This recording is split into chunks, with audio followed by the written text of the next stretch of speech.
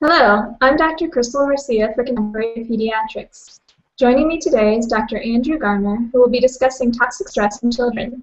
Dr. Garner is a primary care pediatrician with University Hospitals Medical Practices and a clinical associate professor at Case Western Reserve University School of Medicine.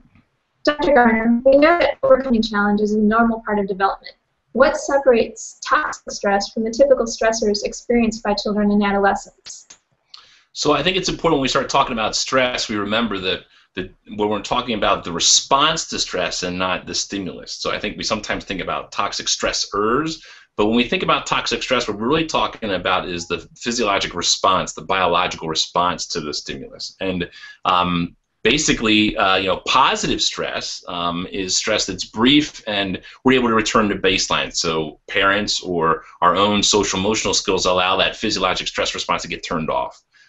Toxic stress is when there's an inability to turn it off, basically, because there's that chronic physiologic stress that in turn results in changes, biological adaptations that are probably productive in the short run, but are certainly maladaptive in the long run.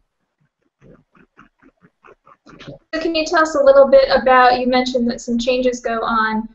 Can you tell us about the science linking toxic stress to enduring biologic and neurologic changes? Sure. So, I think we've known for a long time that early adversity is linked with a number of adverse outcomes down the line. And so the question's always been, what's the biology underlying those very strong and well-established associations? And certainly the adverse childhood experiences study is one good example where you have adversity in childhood, a big black box, and then things that happen years down the line. And so the question is, what's inside the black box? What's the biology that's going on in there? And advances in basic developmental science are letting us know that there are two biologically related but at least conceptually distinct mechanisms by which early adversity literally becomes embedded in the body and alters developmental life course trajectories. And these two of those examples would be epigenetics and neuroscience. So epigenetics is an important thing, I think, for pediatricians to understand because it really is just part of a larger revolution in our understanding of how the genome functions. So we tend to think of the genome as being a relatively static thing that you inherit these genes and that's your destiny. But what we're learning now is that the genome is really much more plastic.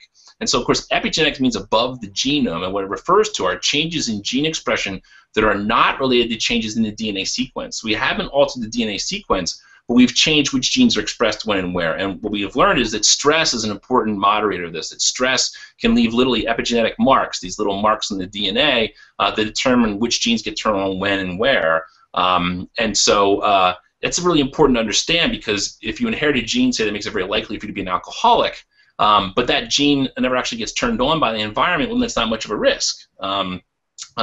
So I think we're starting to learn that these epigenetic modifiers of the genome in some circumstances are very dynamic, which again makes it almost think about plasticity of the genome. But some of these marks are actually sort of programmed early in life and then have lifelong consequences. And so again, that's a way that early adversity can really be biologically embedded and again, maybe adaptive in the long run, but maladaptive, adaptive in the short term, but maladaptive in the long run.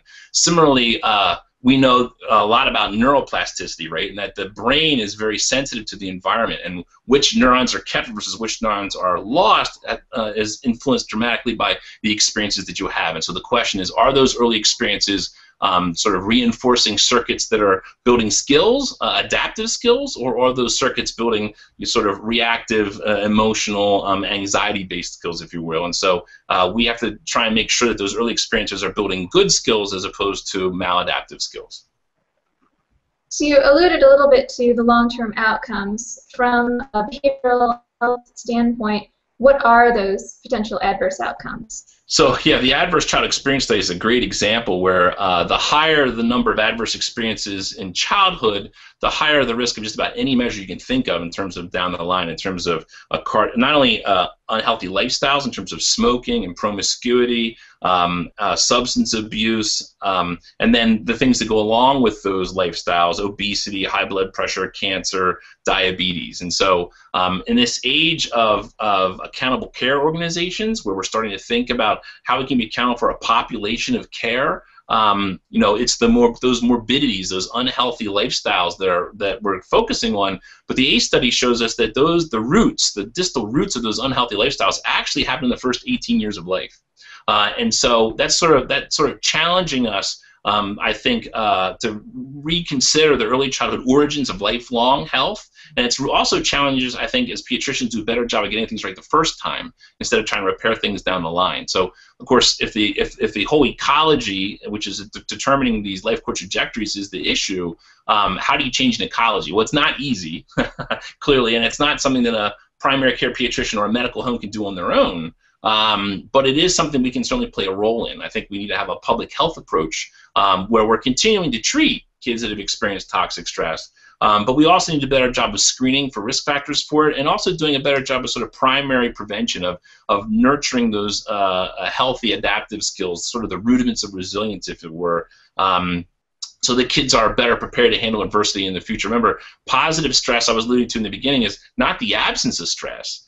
Positive stress is the ability to deal with it in a healthy manner. And so we've got sort of this yin and yang in early childhood where we're trying to protect the brain so we don't have toxic stress, so we're able to learn adaptive skills. And of course, those adaptive skills then in turn will make sure there's not toxic stress in the future. But it can easily, and we all see it every day in our practices, where it goes the other way, that if we're not protecting the brain, then it's very hard to learn adaptive skills, which makes it more likely to have toxic stress in the future. So this actually transitions one thing I was going to ask you is if you as a practicing community pediatrician, what can someone do to identify these children who have toxic stressors in their lives and intervene to change the eventual outcome? Well, again, I don't think we can do it on our own. As a primary care pediatrician, I'm the first to admit that we can't change the ecology on our own. We have to be, but I also think we have to be part of the process and part of the program. So I would argue that we've tended to focus on mental health conditions, and I would argue that by the time it becomes a real mental health diagnosis and a real behavioral issue, that's really treatment. And I think as pediatricians we understand that kids are just a barometer for what's happening in their environment.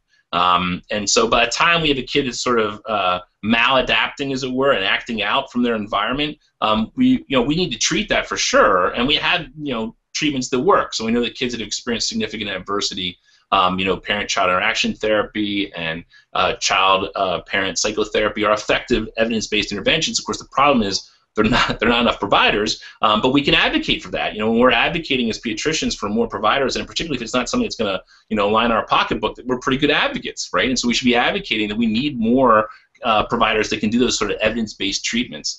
But we've always been attuned to kids that have been struggling. I think we want to try and go upstream a little bit and try and screen then. So now we're talking about sort of that public health pyramid. You've got treatment at the top. The next layer down would be sort of those secondary targeted interventions, screening for risk factors. The problem with that is then a lot of the risk factors we're looking at aren't really necessarily about the child. They're about the family environment. So the American Academy of Pediatrics recommends that we screen, say, for maternal depression, because we know that maternal depression is an incredible stressor on the child and the dyad itself. And so that is a challenge for some pediatricians because, again, they're saying, whoa, I don't want to screen for something unless I have an intervention I can do to treat that. And while that's certainly true, we also know that demands drive services. So if you're a service provider in the community, you want to know what the issues are. So just pretending like it's not there is not going to help us any. And there are some evidence-based screens out there. Probably the most famous is by Howard Dubowitz. It's called Safe Environments for Every Kid,